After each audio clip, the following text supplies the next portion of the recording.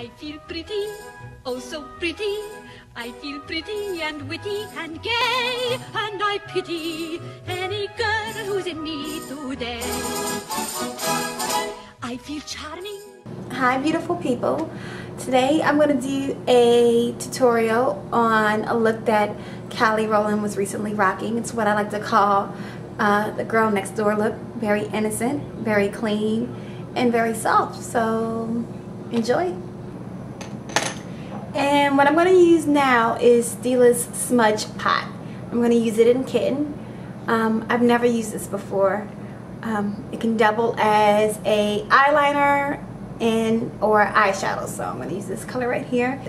So you can use a concealer brush or eyeliner brush. I'm going to use this brush right here to apply it on my lid.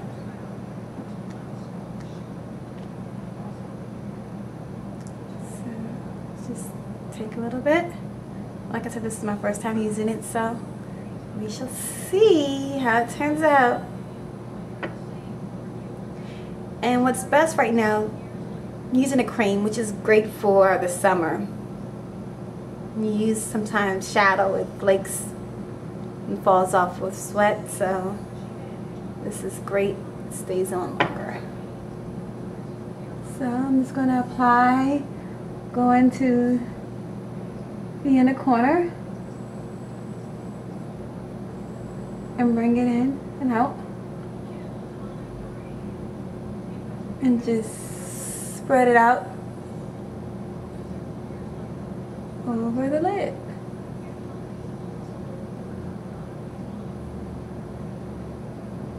Okay, so the paint pot is kind of a metallic color, so what I'm going to do is use a goldish cream shadow to go over top of it, just to give the same look and color, almost similar to the color that Kelly's wearing. So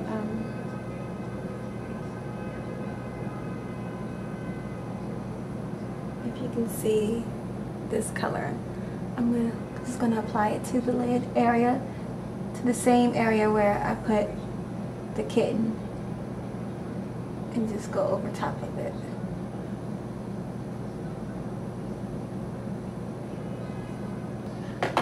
Okay, so next I'm going to take my crease brush, and I'm going to use a charcoal color, like a dark brown, blackish color, to put on my outer corner and blend it up to my crease.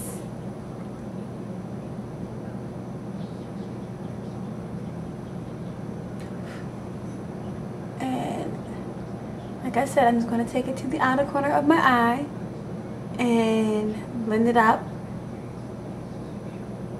Little circles, and just take it like midpoint. Okay, so what I'm going to do right now is use a highlighter color to put under my brow bone, and I'm going to use a ivory color like this to put under my brow bone, and use an angled brush, and just gonna put it under my brow, just to give like a highlighting. Just need a little bit. Try a little bit more. So now what I'm going to use is my Laura Mercier's Black Ebony eyeliner. As you can see from the photo, she doesn't have heavy liner on. So I'm going to use something that's kind of light.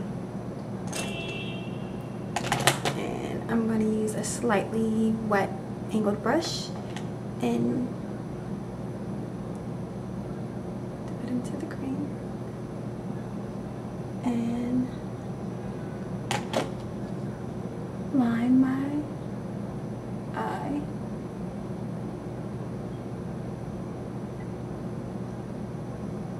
She doesn't have much. It's not heavy or dramatic. So.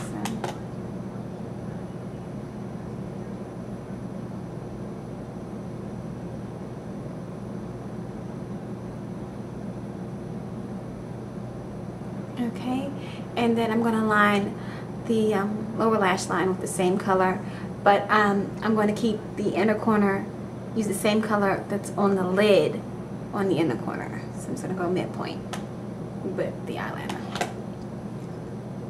So, get started on my lashes. I'm not going to apply any false lashes. I'm just going to use my eyelash curler and then mascara. Okay, so I'm done with the eyes and we're going to get started with the cheeks. Her cheeks are very soft. She doesn't have a loud color or bright color on her cheeks. So what I'm going to do is use this NYC New York color wheel, and it's like a mixture of all these colors, like peachy pink color, and I'm going to apply it to my cheeks, my cheekbones, and hopefully give the same effect as Kelly is. And just apply a little. So now I'm going to move on to the lips, and her lips are nude. She looks like she barely has anything on it. But we're going to apply some gloss. I'm going to use Balm Shelter's lip gloss in Dream Girl. So you see this color right here, and I'm just going to apply it to my lips. I'm not going to use any line or anything. Her lips are very nude and neutral.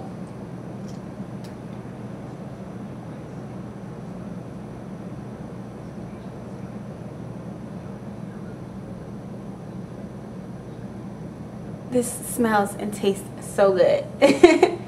So if you're ever looking for a lip gloss or balm that's tasty, this is your best bet.